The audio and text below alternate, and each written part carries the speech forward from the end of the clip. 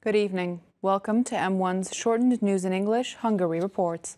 I'm Híradó, bringing you today's news from Hungary and the Carpathian Basin. Let's get started.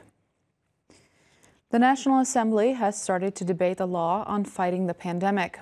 The government wants to extend the special legal order by 90 days to make sure that current restrictions stay in place for a while. But if the pandemic situation improves, they can always decide to ease the restrictions.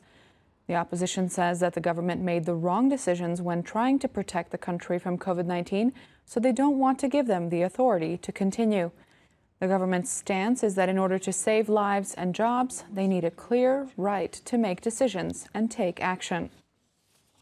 This is our opportunity to show once again that we are capable of national cohesion and cooperation. We need common issues that are above political interest and debate. We need issues that the nation and its representative are united on. Fighting this pandemic, protecting the lives of Hungarians and their jobs are issues like that. The first Chinese vaccine shipment arrived to Hungary. A plane from Beijing landed with 550,000 doses of the medication on board on Tuesday. Since this vaccine also takes 2 shots, this shipment will be enough to vaccinate 275,000 people. The National Public Health Center still needs to carry out some tests.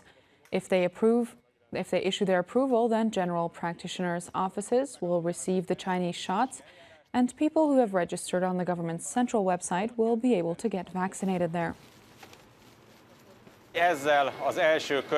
With this first round of the Chinese vaccine shipment, we can almost double the number of people who are inoculated in Hungary. So far, 14 countries in the world have approved it, and more than 30 million people in the world have received the Sinopharm vaccine. So far, there hasn't been report of any complications or issues. With the Chinese vaccine, there are now 5 different types of shots in Hungary. Of course, the Sinopharm medication is still waiting for approval. Vaccination continues in the meantime with the American vaccines and the Sputnik V for the eldest. And the British AstraZeneca is being administered to the chronically ill under the age of 60. General practitioners, dentists, and their assistants will receive their wage subsidies in April, the Minister of Human Resources said on Tuesday. Miklós Kásler reminded that Hungary's biggest doctor salary increase ever started in January this year.